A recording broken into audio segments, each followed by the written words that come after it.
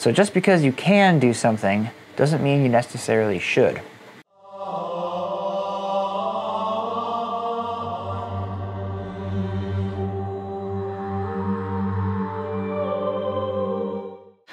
What's up, nerds? My name's Sam, and this is Big Nerds Wargaming.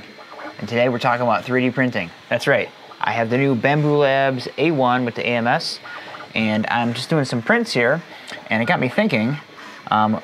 So a lot of people have been seeing this printer. It's kind of taken the internet by storm. Super popular. Everybody loves it. It's like the most turnkey FDM printer out there. But I wanted to talk about how it applies to wargaming and if it is a better choice for you as opposed to a resin printer.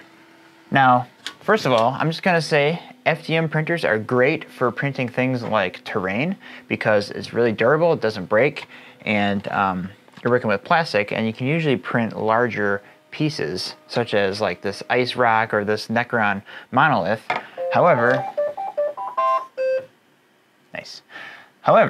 you end up sacrificing print quality for durability. Now, full disclosure, these pieces here, which I'm showing a close-up of, these are printed on my old printer, my Anycubic Chiron, and the results on these are not bad. I think it's a fine printer, but I'm really curious to see how the Bambulab prints terrain. But I did want to compare a couple things and just show the difference between FDM and resin. So this is a building for Legions Imperialis, or that scale, and I printed this with my resin printer. And the reason I did that is because I knew that this is a small model and it has lots of detail, and I really wanted that detail to show. So resin seems to be a good choice for that. Now these, on the other hand, this is like a alien plant, and this is printed on my FDM printer, and you can see the layer lines are not that noticeable, and for terrain this would look fine on the table, especially if you airbrush painted it and kind of did a little highlight, and that'd be great. So I really like to generally use FDM printers for terrain, resin printers for miniatures. Now this brings me to the main topic of this video.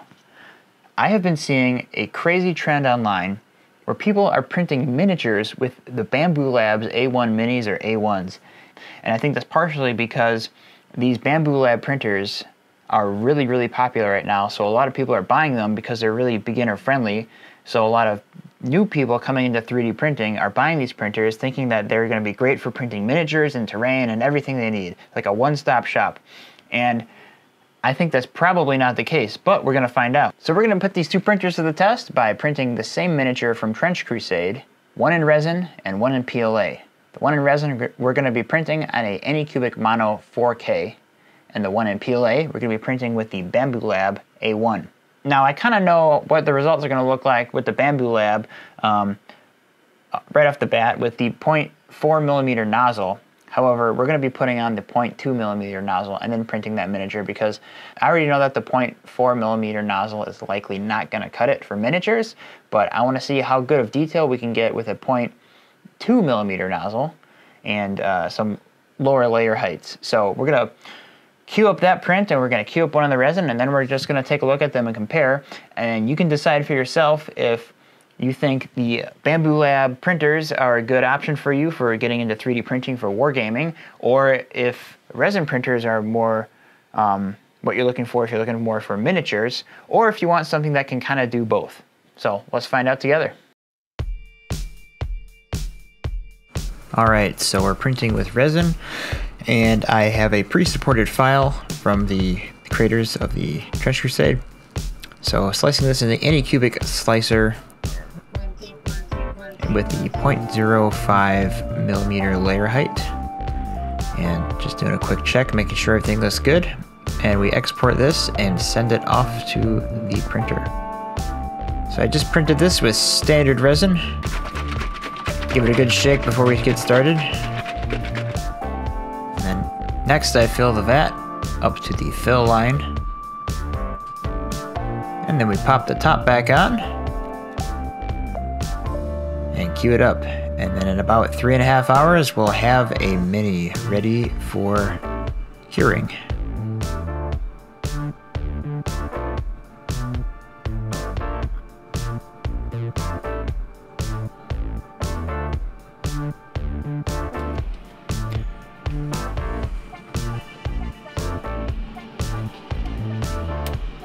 So after the print, I take a look and pull it off the plate.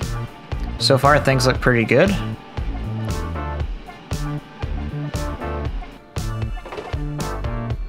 After that, I have to wash the print in alcohol because there's a lot of excess uncured resin that I want to get off the surface. And this is important so that the model comes out clear and all the detail is preserved.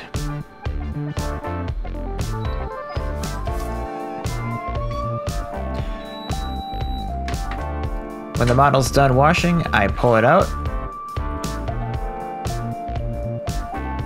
and remove it from the build plate.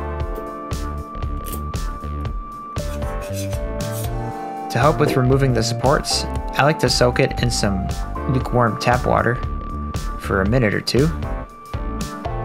This will get the supports nice and soft, and the model will just peel off of them really easily.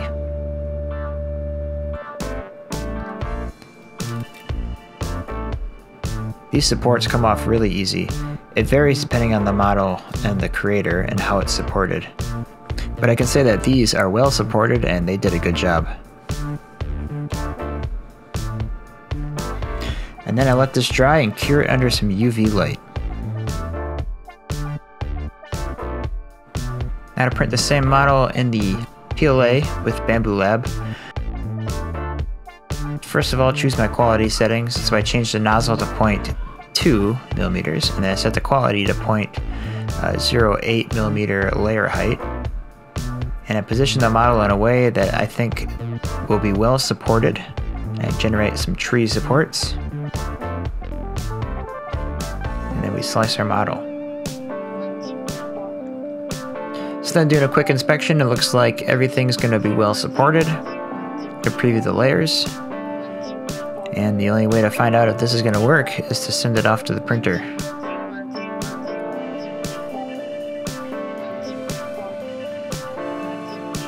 And after about 3 hours, it's coming along pretty nicely. And after 4 hours, the print is done and we're ready to remove it. I gotta say, I really like having the magnetic build plate on these new printers. Makes taking off the model really easy.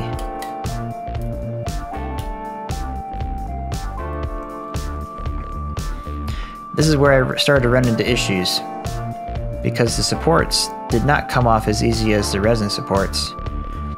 Now this may be partially on how I supported it and the settings I used, but I did have to use the knife and the pliers and carefully remove all the supports, which is super tedious and a huge headache.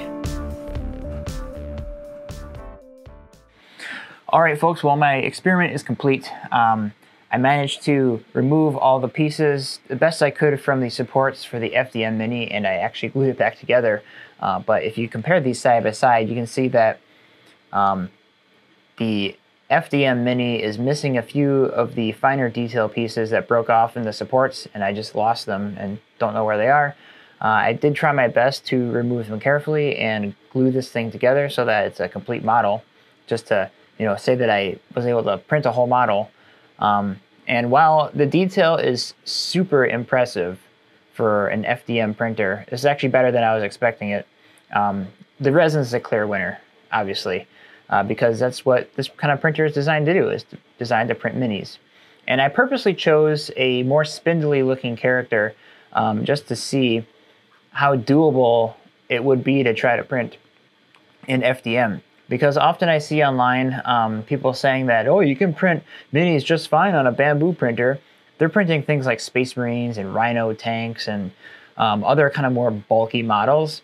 And I feel like it's a little misleading. And I thought Trench Crusade would be a great thing to try to demonstrate printing these minis for, because I know that that game has a lot of attention lately and a lot of people are looking into getting into it. And it's a game where you have to print your minis unless you signed up and did like the physical pledge in their Kickstarter.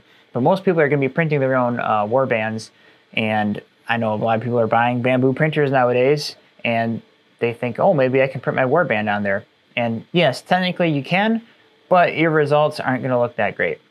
I am trying one more time to print it with those changed settings, I'm doing 100% infill, some lighter supports, but I can already see that we have some failures happening where the model's not attaching to the supports are too low, and it's just kind of printing in the air. So that's where we have some of this stringing happening. And but yeah, I'm gonna see what it looks like when it pops off. But I think this one is going to be a better representation of what we can do on the FDM for something like this. But don't take my word for it. I'll give you guys a close look at both of these, and you can let me know what you think in the comments below. And if you like this video and you like what we do here on the channel and you want to support us, give a thumbs up and let me know in the comment section what you think of this video. And also, don't forget to subscribe. We are almost at 2,000 subscribers, and it would be great if we could get there soon. All right, well, that's all for today, and thanks for watching this video, and I'll catch you in the next one. Bye.